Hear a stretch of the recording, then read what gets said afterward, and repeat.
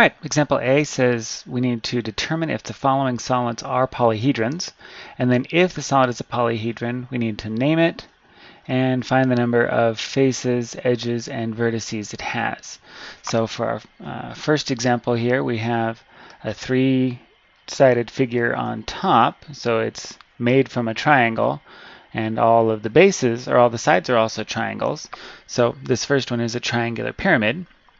And a triangular pyramid is called a tetrahedron. And if you looked at the first video here, we kind of went over those that list of shapes, and it's also listed in your text in case you didn't get a chance to look at it yet. Tetrahedron, kind of a long name. Yeah, tetrahedron. Our second one then is also a polyhedron because it's made of straight sides and shapes that are entirely made of straight sides, encloses three-dimensional space. The ends are pentagons, so even though this actually isn't made of entirely equal shapes, obviously the top and the bottom are pentagons here, the sides are all rectangles. For instance, here, let me do that in orange. Here's an example of one of the rectangles right here outlined in orange. So we don't have one of our basic 5 shapes that's made entirely of of the same shape, but because the top and bottom are pentagons, we can call this a pentagonal prism. A prism basically has one shape on each end and then flat sides connecting them. So this one is a pentagonal prism. G-O-N-A-L, pentagonal prism. Okay, and then this last one actually doesn't qualify as a polyhedron. It is a cylinder, but a cylinder is not an example of a polyhedron because it isn't made of specific flat-sided shapes. So it's not qualifying as one of our polyhedrons, even though it has a name of its own. For example B, our question asks us to find the number of faces, vertices, and edges in an octagonal prism. Now actually this picture that came with the text here is a septagonal prism. It only has 7 sides, but we're going to use it as kind of a reference anyway. If we look at the top and bottom of our shape, they should be octagons, which means that each of those should have 8 sides, right? So we should have 1, 2, 3, 4, 5, 6, 7, 8 around the way, right? Which means that for faces, we'll have 8 faces around the outside of the shape, plus the top and the bottom, which means we should have a total of 10 faces, right?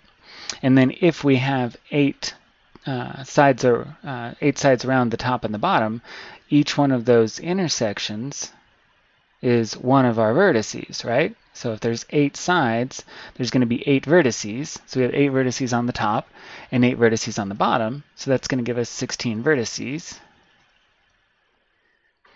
And then we can use Euler's theorem, which says that the number of faces plus the number of vertices is equal to the number of edges plus 2.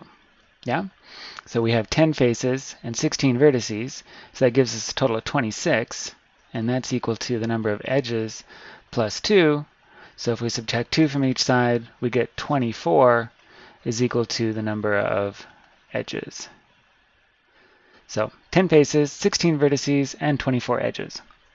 All right, and for example C, we have a truncated icosahedron. Yeah, say that 5 times fast. It's a polyhedron with 12 regular pentagonal faces. So we have 12 faces that are made of regular 5-sided figures. So all the sides are the same, and there's 5 of them. So there's 12 of these shapes. And then we have 20 regular hexagonal figures. So there's going to be 20 of these 6-sided shapes right here. And 90 edges. So 90 intersections between the different shapes, right? The icosahedron closely resembles a soccer ball. That's why I have a picture of a soccer ball here. How many vertices does it have? And we need to explain our reasoning. Now obviously the vertices are going to be right here where we have these intersections of all the sides coming together. Now we could go around and count them all, but we'd really have to have a much longer video. So we're going to use our Euler's theorem again.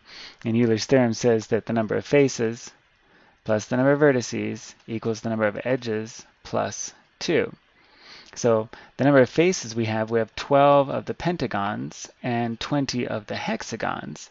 So we have a total of 36 faces. And then we have 90 edges